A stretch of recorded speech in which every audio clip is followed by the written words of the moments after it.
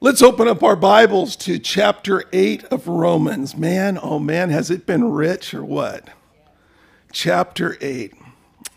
You know, there was two football players that were taking an important final exam. And, you know, it's kind of a stereotype, but it's kind of true, I guess, in some ways. You know, they're not usually not the brightest athletes, right? Right, Greg? Okay. Greg's a coach. And there was going to be an academic problem with these guys, and they weren't going to be allowed to play in the Sugar Bowl the following week. And so exam was, you know, it was really easy. It was dumbed down. It was just fill in the blanks kind of a thing. And the last question said, look, just to make these guys be able to play, here's the last question. Old MacDonald had a, well, yeah, right? Well, Bubba, one of the guys, he was stumped over that question. He had no idea of the answer, and he knew that he needed to get this one right and be sure that he passed. And making sure the professor wasn't watching, he tapped Tiny, the other football player, on the shoulder, and he said, psst, psst, hey, Tiny, what's the answer to that last question? And Tiny just laughed his head off. He says, man, he looked around to make sure the professor hadn't noticed, and he turns to Bubba. Bubba, you are so stupid. Everybody knows that old MacDonald had a farm. And, oh, yeah, said Bubba. You know, I remember now. And so he picked up his number 2 pencil, and he started to write the answer in the blank, and then he stopped. And he, reaching to tap Tiny's shoulder again, and he whispered, Tiny, how do you spell farm? Tiny just could not believe it. He says, Bubba, you are so dumb. That's so easy. Farm is spelled E-I-E-I-O.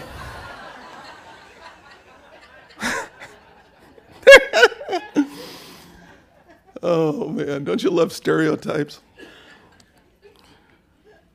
Sometimes they're just hilarious. There are certain things that we don't know, right?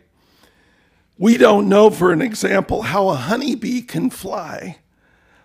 You see, theoretically, the wings of a honeybee are too short. They are too light to support him when he's carrying pollen. It's actually an aerodynamic impossibility for a honeybee to fly when he's loaded down with pollen. But guess what? Them honeybees fly when they're loaded down with pollen. Certain things we don't know. Things as simple as the flight of a bee. And then there are some things that we truly do know. We do know. And we know the promise that is given to us. You can stop that honeybee, buddy, anytime. Over here, guys. You know, okay. There are some things we truly do know. It is amazing to watch that bee, though, isn't it? I've been watching my hummingbirds. We got these 2 feeders now. I've learned a couple things about hummingbirds. Hummingbirds are actually supposedly lighter than a nickel. If you put a nickel on a thing in a hummingbird, I guess you'd have to kill them first. Put them in there. He wouldn't stay. He'd go. But if we could, do that, they would be actually lighter than a nickel. Isn't that amazing? And the other thing I've learned about hummingbirds is they are very mean. They are mean to each other. Boy, they're territorial and go fighting. But that's off the subject. The promise that we should know today is right in Romans 8:28. Let's read that together. And we know that in all things, God works for the good of those who love him, who have been called according to his purpose. Oh man, in our text, notice this. Paul doesn't say, you should know that all things work together for good, does he? He doesn't say, I want you to know that all things work together for good, but he says, you already know it. It's an assumption. You already know that. You already know that all things work together for good for them or to them that love God and are called according to his purpose. So how did they know that? How did they know that? They didn't even have Romans 8:28 yet. How did they know that? Paul could assume that they knew this truth because they knew Jesus. They knew that price that was paid for them. Look at verse 32 down there on the page. He who did not spare his own son, but gave him up for us all, how will he not also, along with him, graciously give us all things? In between all and things, there is an assumption that it's good, right? It's from a good God. All good things, okay? And so if he loved you enough to send his son to die for you and be slaughtered in your stead on the cross for your sins, don't you know that God will do whatever is good for you? Whatever is good for you always. And that's the reason why he could say, and we know that all things work together for good. When I begin to doubt the love of God, or if I wonder, whether things in my life are really working together for good, all I need to do is look back at Calvary. Look at that cross of Jesus Christ. They're dying for me. And another reason is that there is a peace within me. Remember Genesis chapter 42, and it's the story, you don't have to turn there, I'm just going to talk about it, but it's the story about Joseph, of course. Good example of all things working together for good for those who love God, for those who are called according to his purpose. And yet Joseph is a great model for us because really, honestly, it doesn't ever say that he really stumbled over what his brothers had done against him. Remember the story, Jacob was extremely loved. Jacob loved all of his 12 sons, although his one son, Joseph, was really special to him.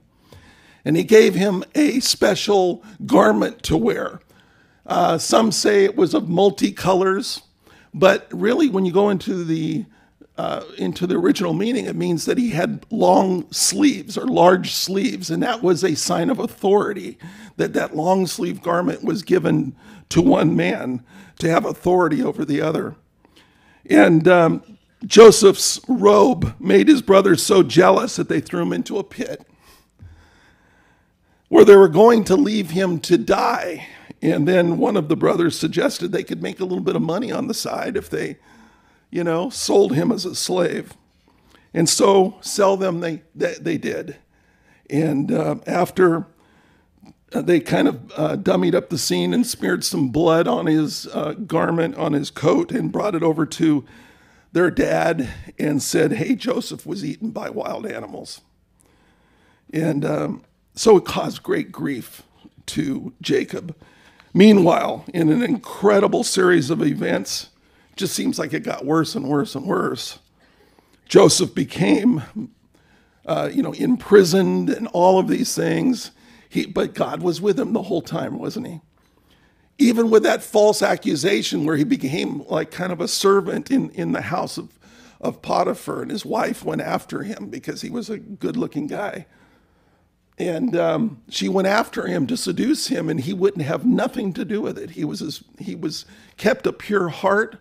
And matter of fact, tried to avoid her, and she just ripped the robe right off of him as she said, come to bed with me, and all this stuff. And yet she falsely accused him because, she kind of deflated her ego because he didn't want anything to do with her. And so she accused him falsely of adultery. And so he was back in prison again. It must have been a tremendous, pressure upon Joseph not to believe that his life was working out for good, that his circumstances just seemed to be getting worse and worse. But eventually, God had raised him up to that position through many, the story, where he became the number 2 man in all of Egypt. Only under the Pharaoh was there greater authority. And famine hit Israel. And Jacob called his sons together and said, verse 42, chapter 42:2, he said, he continued, I have heard that there is a grain in Egypt. Go down there and buy some for us so that we may live and not die. And so his sons, 10 in number, appeared before the prime minister, whom they did not recognize anymore. Joseph is older now. Joseph is also looking totally Egyptian, with the shaved head and the little ponytail and all that kind of stuff that we've seen in movies. And he said, "Why are you here?" Joseph knew who they were, but he was playing coy, right? He was trying to test his brothers. And they said, "We're here to buy grain, Your Highness." And so he tested him and said, "I think you're lying. I think you're spying out the land." And his brothers insisted, "No, no, no, we're brothers. In fact, there were 12 of us originally, but only one of our brothers is dead, and our youngest brother is still at home." And so Joseph, again, testing them and drawing them out, said, "Well, if that's true, then go get your youngest brother and bring him to me, and that will validate your story. But meanwhile, Simeon, you're staying here in jail until the others get back." And so the 9 went back now without Simeon, taking the grain that Joseph had given them. And meanwhile, circumstances got worse. The famine got worse. And they needed that to continue on with that plan that God had to purpose good things in the end, even though things seemed terrible. And so as that famine grew worse, soon they were out of food once more, and Jacob tells his sons, go back again. And verse 33 and 34 says, "Then the man who is Lord over the land said to us, 'This is how I will know whether you are honest men. Leave one of your brothers here with me and take food for your starving households and go. But bring your youngest brother to me, so I will know that you are not spies, but honest men. And then I will give your brother back to you, and you can trade in the land.'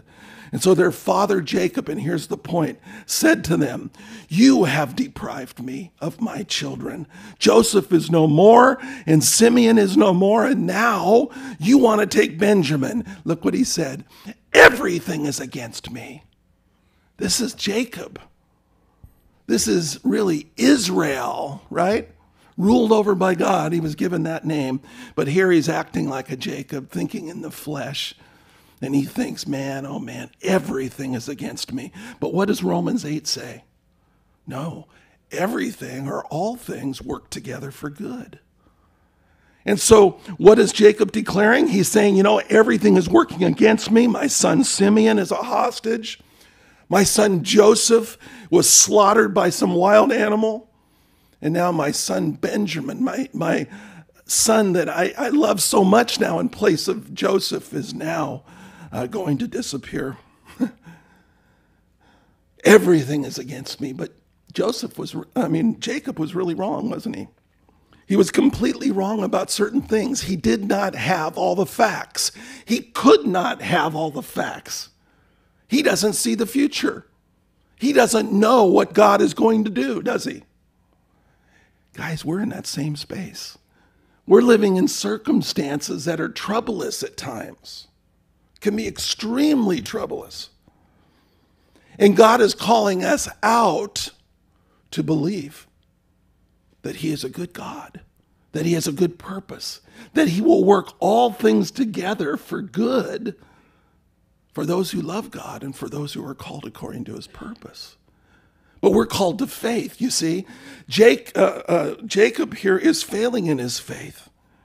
He was wrong about what was going to happen. Benjamin would return and Simeon would be released.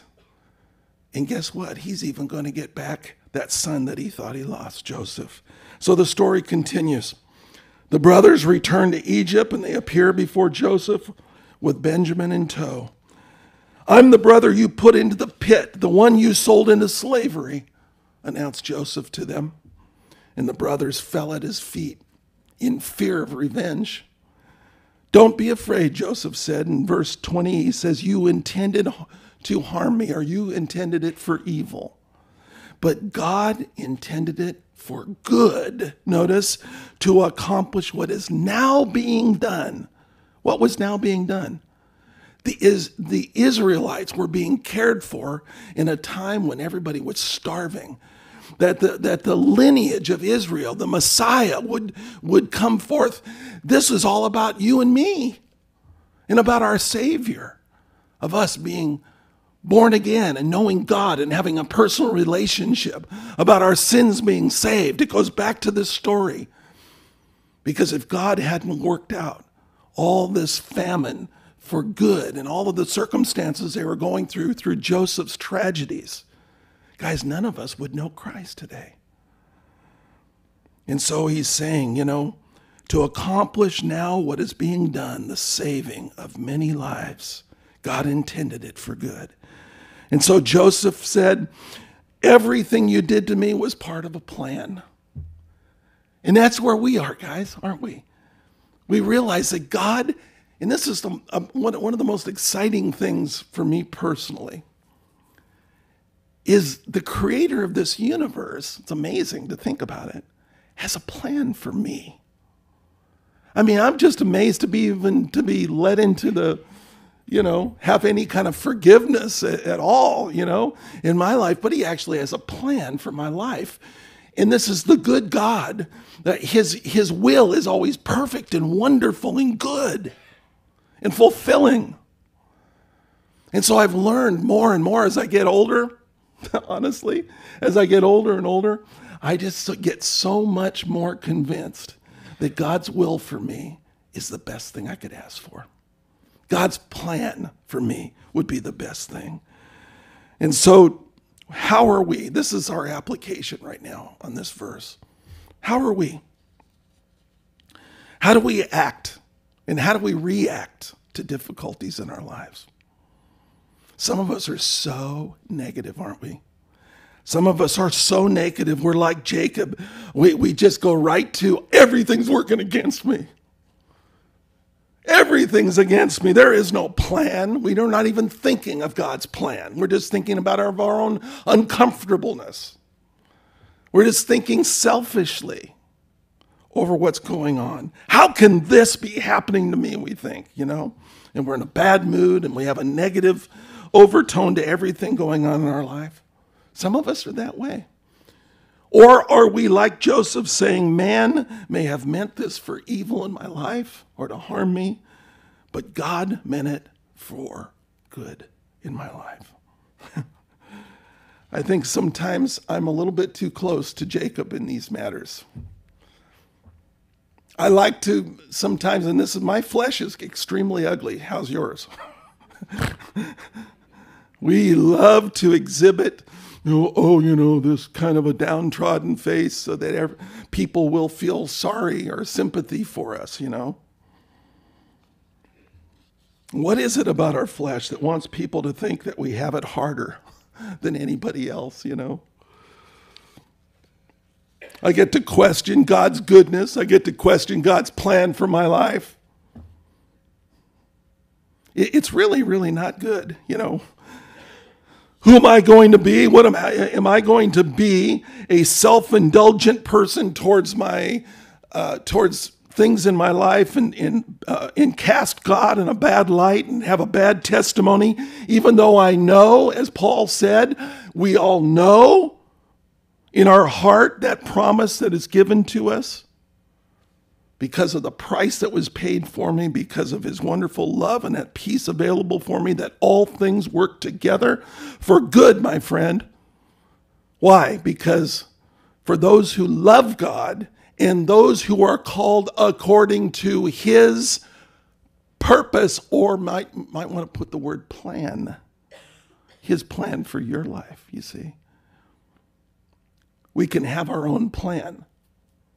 And when we're running our own life and we have our own little schematic of how we intend to live our lives and how we want our lives to be, expect that to be ruined. Expect it to be ruined. This world will ruin it. The devil will ruin it. And if God is not in it, it will not keep going. It will let you down. Righteous and true are his judgments, Psalm 19:9. And so whatever he does will always prove to be excellent. And I'll stand on that. God has everything working out according to his good will. Look what it says in verse 29 now as we go on. You see, all things work together for good for those who love God and for those who are called according to his purpose, right?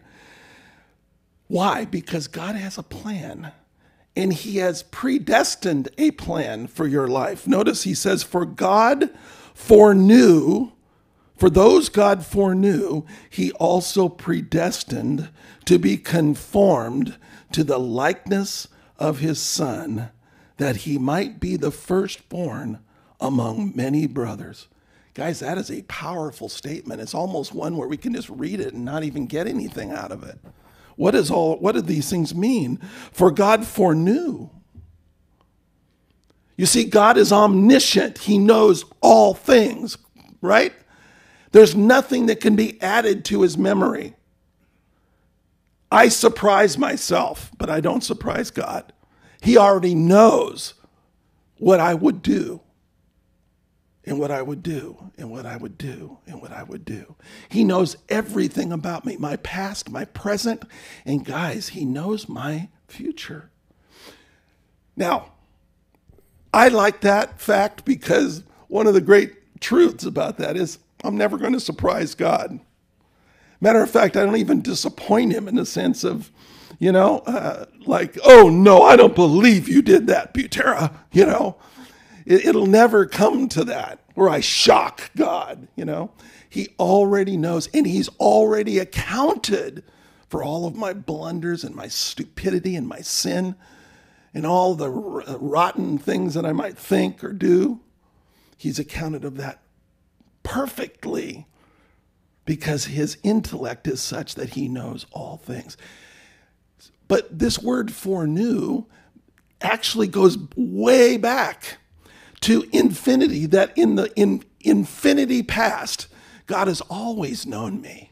He's always known me. He foreknew me, and he knew what I would do, and that I would get sick and tired of living in darkness, and that I would desire the light in my walk with the Lord. He knew me. He foreknew me. And that's what has happened with every one of you. For those that God foreknew, God has always known you. Yet we can trace back now, as we look back, those of us that know the Lord here, we look back and we say, oh, I see how God was working in my life. How about you? I see how, back here was one of these major spotlights in my life, making me and twisting me and turning me towards God. And even these horrible, dark times that came down in my life, that was another one of those things driving me to know Jesus, to be sick and tired of darkness and desiring the light of Christ in my life. And so he says, for those that God foreknew, he also predestined to be what? Conformed. What does that mean? Okay, wait. Predestines means that there's a plan way before you ever existed, a plan for your life. Predestination, okay? Based upon what? Foreknowledge. Based upon what, and this is where you're going to get this whole, like Calvinists like to just stay with just the predestination part and never account for choice. But this was, again, foreknowledge, according to foreknowledge of what we would choose and the choices that we would make, that God elected us to be his child. And he foreordained, or he preordained and predestined our lives to be what? Conformed into the image or the likeness of his Son. He predestined our life. You know what our final destination is, guys? I know it's heaven, but you know what our final destination is as people? You know what we're really going to be like? You know what everybody's got different personalities, but do you know what character we're really all going to be like? Jesus. And there's nothing you can do to stop it if you're born again. There's nothing you can do to stop it. God has a predestined plan to make you and to conform you, to change you into the likeness of his Son, the character of Jesus. And isn't that a wonderful plan? So we have to remember that as we go through tough things, as we go through pressures, as we go through suffering, that these things bring about perseverance, and perseverance brings around character. What is that character? The character of Jesus. That we learn to no longer trust in ourselves and in our flesh, but we learn to trust moment by moment in the living God who has a plan for us. And we want to trust him in those things. Oh, guys, for God, those God foreknew, he also predestined to be conformed to the likeness of his Son, that he might be the firstborn among many brothers.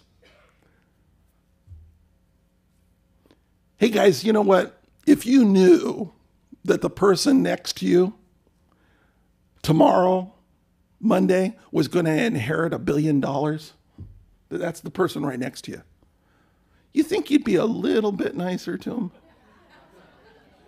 You think a little bit nicer to him if you knew that?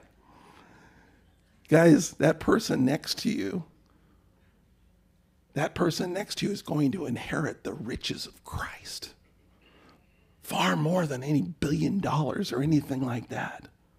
That's what we are going to inherit.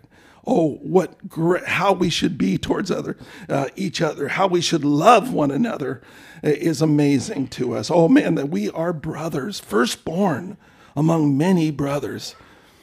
And so that's the desire. God wants us to be his children. And that's that plan from all eternity past. He is predestined based upon his foreknowledge of our choices also, that he has predestined our life to be conformed or changed into the image of his Son Jesus, so that Jesus might be the firstborn of many children of God. Do you understand? Oh, look at, guys, what he says there. Then what shall we say? Oh, no, let's keep going. I messed up. Here, we can't forget this part. In those he predestined, he also called. And so here's the order. God predestined us, according to his foreknowledge, he predestined us. And at some time in our life, God he called us, but it may have come through perhaps someone preaching to us or a book, or however it might have happened that we heard the gospel going to church, or just a friend who had a burden for us and the Holy Spirit was working in our life, bringing us to that place of decision in our life and showing us our need for salvation. And he says, those he predestined, he also called, and those he called, as we accepted Christ and became a child of God, he also justified. Remember, we talked about that. Justified, that word that means just as if I'd, justified, just as if I'd never sinned at all. Guys, you get that? It's not just being forgiven. You don't get justification from just being forgiven. It's beyond that. Forgiveness is, okay, I'm letting you off the hook for everything, but you still did all those things, right? But you're not getting punished for it. That's forgiveness. No, justification means, as far as I'm concerned, you've never done it. There's not any guilt or any stain or tarnish. It never existed as far as God is concerned, and that's how he sees you. Why? Because we are in Christ Jesus. Oh, guys, after we are justified, he also glorified. Notice that word is in the past tense. We often think about the glorification that's spoken about in Romans, about our bodies, our new bodies that will be given to us. And that certainly is a glorification. But guys, actually the glorification began the moment you were born again. The moment you were born again. I don't know what that glorification is really, honestly, other than, God, his angels glorying as he looks at us and says, God, you did that in Mike? That guy? I still get that when we do our little concerts and stuff, because I get a bunch of guys from my past that knew me in music and everything. And then they find out I'm a pastor. They say, Mike? And hopefully I'll be glorified, not in my anything to do with me, but God will be getting the glory through that glorification that comes in my life when they say, wow, something has happened in his life. He's not the same man. He really has met God. God really has done something in him. Oh, guys, we are being glorified. And then he says, what then shall we say in response to this? Well, you got anything? It's almost like Paul's just kind of saying, man, get your head around this. And it's just so amazing that there's really not words to put into it. What God has given to us in Christ Jesus. All things work together for good for those who love God, for those who are called according to his purpose. Oh man, he's done so much. For those God foreknew, he also predestined to be conformed into the likeness of his Son, that he might be firstborn among many brothers. Guys, God has got a plan for your life, and that plan cannot be thwarted. Because God is sovereign and he rules. And I love that because I don't need to worry. Am I going to make it? Am I going to make it? Oh man, I really did wrong. I didn't have a great week this week. And I don't know how my performance has been or whatever. Or what if I stumble or what if I fall, Oh man. Jesus said, you're in my Father's hands and no one can snatch you from my Father's hands. All who come to me, I will no wise cast you out. He who began a good work in you will bring it on to completion until the day of Christ Jesus. Oh, guys, God started a plan in our life from the beginning of time, and he's foreordained that we would be in this place right now, and we're all in that place of being shaped and molded and conformed, just like clay to the potter's hand, clay being made into the spiritual image of his Son, so that we might be children of God. What we're going through today, guys, what we're going through in our lives is shaping us for all of eternity in heaven. That beautiful character. Guys, we're not going to be a bunch of automatons up there. We're not going to be a bunch of rubber-stamped people up there that we all, talk the same and, you know what I mean? We just like right now, we are infinitely different from each other.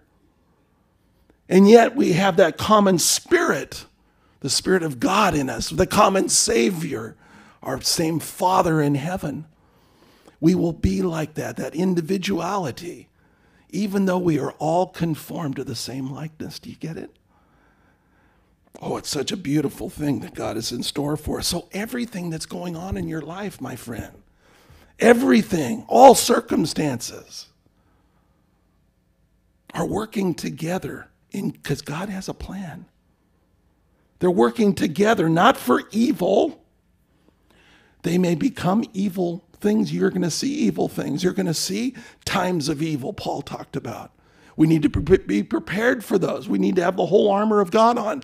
But the end result, just as Jacob could not see it, he could not know it, we need to be trusting where he did not trust. Instead of saying, all things are against me. Hey, man, Paul is saying everything is for you. You kidding? Look what he says here. What shall we say in response for this? If God is for us, who can be against us? It's the exact polar opposite of what Jacob said. If God, think about it. If God is for you, who can be against you? You know what a ringer is? Like if you're playing a sport or something and, I've had a couple instances where I've had a ringer come in and we've had maybe in some sports competitions like basketball, which I really am terrible at. I've got somebody like Greg or somebody coming in to play, and I know this guy's just going to pounce everybody. I know I'm going to win because he's on my team. They don't know it, but I know it because I got this guy on my team. And it's like that. If God is for us, guys, who can be against us? Who can defeat us? You see? Who can win out over us? Who can destroy us? Who can win the battle over us? Who can stop the plan of God in our lives? It's a negative answer, isn't it? And then notice what he says. Oh man, listen to this. He who did not spare his own son, but gave him up for us all, how will he not also along with him, along with Christ, graciously give us all things? Man, he gave us his only son. Okay, you think back to the story in Genesis, right? And you think of Abraham and how he was called by God. Now, remember this, and you should know this as someone who knows the scriptures, that God never intended for Abraham to actually sacrifice his son, but he was testing his faith. Him and his wife had wanted to have a son. They couldn't have a son. They had wanted it so much. They had cried over it. They had prayed over it. God had given them a promise, and God took a long time in fulfilling the promise that he gave them to even draw that out even more. And finally, they have this son of promise. God says, I want you to go sacrifice him. Plunge a knife into him like you would a sacrifice animal, a lamb. I want you to sacrifice him like a lamb before me. Go make an altar and do it. The most important thing, arguably the most important thing to Abraham. And it says, especially in the New Testament account where it talks about it, he raised that knife over his son, and he had made in his mind, he had made the transaction, the faith transaction in his mind to do it. In other words, God knew, he was purposing that, you know what, God, nothing is more important than your love for me. Nothing is more important than your purpose and your plan for my life. And I'm even willing to lose my son over this. And as soon as that transaction in his heart and his mind and his will happened, God sent an angel and said, stopped it immediately. It said, Abraham, don't hurt your son. Don't hurt your son. Go over there, man. There'll be a ram in the thicket. You go sacrifice this lamb, or the ram that's over there. And of course, there was one in the thicket, and he did it. He was testing him. Oh, guys, look what he says. He who did not spare his own son, but gave him up for us all, how will he not also, along with him, graciously give us all things? God, think about it. If Jesus went to the cross for us, God so loved the world that he gave his son to us, guys, to be treated the way he was treated. How can we doubt that God would give us every good thing in our lives? How can we doubt that he doesn't have, that his plan for our life is deficient in some way? Notice what he says, who will bring any charge against those whom God has chosen? Who will bring any charge? In other words, there's a negative intended here. There's nobody, right? It is God who justifies. Remember we talked about just as if I'd never sinned? Who could condemn us? Christ Jesus, who died, more than that, who was raised to life, notice, is at the right hand of God and is also interceding for us. Well, guys, it's very interesting to me. In the temple, when you go into the temple area, there was never any kind of a chair or a seat for the priest to rest. Nothing, no implements are mentioned in the Bible for a priest to sit down. His work was to be continuous. You didn't have chairs to go, or a little Barco lounge in the temple, to take care of getting rest. It was to be continuous. But it's interesting in the book of, I think it's Mark, where it says that Jesus, when he rose from the dead, he sat down at the right hand of the Father. He sat down at the right hand of the Father. Guys, he sat down because in a place of rest, because the work was finished.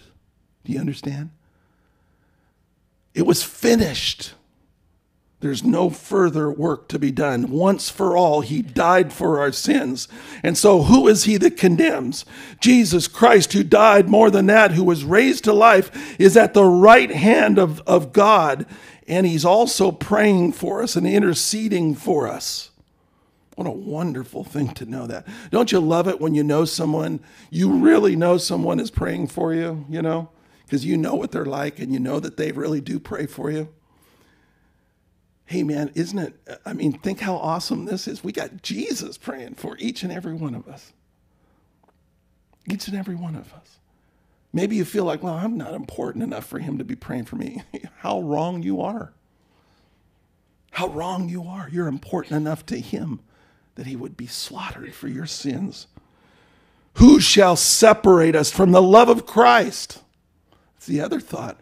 If he's got a plan in my life and everything works out for good, can anything short circuit that whole plan? Who shall separate us, notice, from the love of Christ? Is there anything? What's the answer? Who shall separate us? No one, nothing, actually. Shall trouble? How about trouble? You got some trouble in your life? We all do, huh? Trouble, hardship in our lives? You got some of that? We have people in our lives that we love and they're taken away from us and when they die and it's just trouble. It's hardship. But that will never separate you. No matter what you go through, no matter what you say. God is a big God. I've been very angry at God at times. I mean, it was stupid. I even knew it was stupid when I was being angry, but I was angry anyway, right? Usually we know we're dumb when we act that way. But just saying to God, just being angry and upset at his will and how he's running my life. And, really it's the circumstance. I'm acting like Jacob. Everything's against me. And when we have that kind of attitude, we're really complaining about God's plan and how he's running our lives. But he says, you know what? God's big enough to take my little insults and my lack of faith. He's big enough for that. He's not going to swat me down and squash me like a bug because I had weaknesses. Who shall separate us from the love of Christ? Shall trouble or hardship or persecution or famine or nakedness or danger or sword? This is what they were living with at this time of the writing here. And he quotes another passage in the Old Testament, for your sake we face death all day long. We are considered as sheep to be slaughtered. That's not what our experience is. He says no. Here's the answer. Here's the answer to all those questions. No. In all these things, we are more than conquerors through him who loved us. No, in all of these things, we're more than conquerors. Well, you mean, wait, to conquer what? Trouble, hardship, persecution, famine, nakedness, danger, persecution, all of the things that are going on? No, we're more than conquerors. Now, here is something I just want to say on the side level. What we have seen in the Christian church in America, oftentimes, is we are trying to conquer America. But God says we are more than conquerors. You see, to conquer America, we go after all the morals and we get the moral majority together. And if we can just get a Christian into office and we can just get all this, the silent majority of moral people together and change all the laws and make everything the way it's supposed to be. Oh man, that's what we should be doing. That's trying to be a conqueror. We are called to be more than conquerors. More than that. It's not going to be by politics. It's not going to be by the will of men that things improve in our nation. We are more than conquerors. Yeah, well, wait a second. Aren't we supposed to be salt and light in the world? Yeah. I don't know if we played a trick once on Chewy. This is Greg again. You're coming up in my sermons a lot. We played a little friendly. It was friendly. Chewy we were having pizza, and he asked for the cheese. And we kept handing him peppers. And he was pouring it. You want some more cheese? Yeah. Okay. And he's pouring it out. He's blind. I'm sorry. This is kind of the sick person you've got here. I have a lot of fun with my blind friends. One time I loosened the cheese lid and he goes, the whole thing. I gave him another piece. It was just fun. Just having a good time. Chewy doesn't mind. Guys, that's how we try to be salt sometimes. It's like getting asking for some salt in the soup that you're drinking or you're eating, and the guy unscrews the lid and throws the whole thing in there. It ruins it. We are to be salt, a seasoning, a way of showing people. It's to be light in the world, but it doesn't mean to get, one of those super, hot lights and stick it right in their eyeball. But we're to be in the scenes working with people on individual levels, and leading them to Christ, showing them an example, taking every opportunity that the Spirit gives to us to love people into the kingdom of Christ. And that's when things are going to change in America, is when we see people receive Jesus Christ. But when we get up on our soapbox, as Christianity does in America oftentimes, and we get up on our soapbox and we start preaching all the morals, you know what ends up happening? Some guy that is a Christian, something in his past is going to come up. We've seen that this week, matter of fact, with the Duggars family. The world's going to find something on you, and then they're going to distort that into what they're saying. Bunch of hypocrites. Look at them. They don't like our sexuality in America. Yeah, but look at them. This guy molested, or did whatever he did. We're more than conquerors, guys, through Christ Jesus who loved us. For I am convinced that neither death nor life, neither angels nor demons, neither the present nor the future. Look, those are opposite poles. You understand? He's trying to tell you that there is no circumstance in life that this does not cover or does cover. How did I say that? I didn't say it right. There is no circumstance in life that this promise does not cover, okay? For I am convinced that neither death nor life, angels nor demons, neither the present nor the future, nor any powers, nor any height, nor any depth, nor anything else in creation. Okay? Thank you, Paul. I think we got it. Notice here's what it is. Will be able to separate us from the love of God that is in Christ Jesus. Guys, if that doesn't thrill you, I don't know what else could thrill you. That in our life, no matter what, guys, we should live with joy. We should live in worship. We should live in such a great appreciation and enjoy the ride that we're on, man. We're like riding the waves, I've never surfed, as obvious. I couldn't even get up on the board if I wanted to. But I think of it like surfing. We caught a wave, man. God's got us up on a wave. Enjoy the ride. Don't be afraid about it. Don't freak out about it. Don't get negative about it. It's a good ride. Oh, there'll be times. There'll be times where it's troublous, where it, woo, you know, kind of scary. What's going to happen next? But don't fail in your faith. Realize your faith is in the God who gave his own son for you.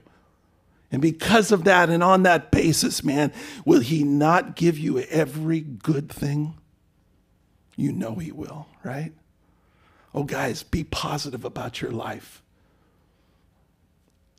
Become a Pied Piper for people, because people are so desiring to be around, people in this world are so desiring to be around Christians that are solid in the Lord, that don't go around pouring out the salt in their soup, but are there to season, to be that seasoning, to show them what life is really all about and what a Savior is all about. People that are positive about life, not just grumps about everything and negative. He wants you to live life abundantly, and he means to the fullest. Amen? Let's bow our heads. Lord, thank you so much for loving us, giving us your word. Oh, Lord, I can't think of anything better than what we just absorbed.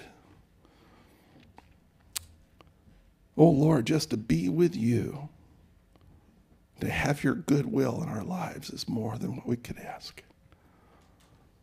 Oh, Lord, forgive us for being like Jacob was, Lord, in our lives over our troubles, being miserable, being scornful,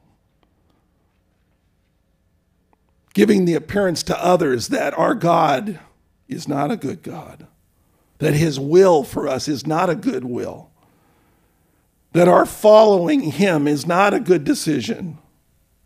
That's the vibe we give off when we're not in this place of promise that all things work together for good for those who love God, for those who are called according to his purpose. Help us to live in hope. Help us to rejoice in you. I pray in the powerful name of Jesus. Amen. After we're going to do a song, I want you all to stand up. Come on, stand up. After church, I would love to be praying with someone here. If you would like to know Jesus Christ, don't hesitate to come forward. I want to pray with you and introduce you to Jesus Christ. And he would just love and desire to come into your life. So let's pray that. Let's go ahead and sing this song together and rejoice in the Lord. And then afterwards, we're going to have prayer. God bless.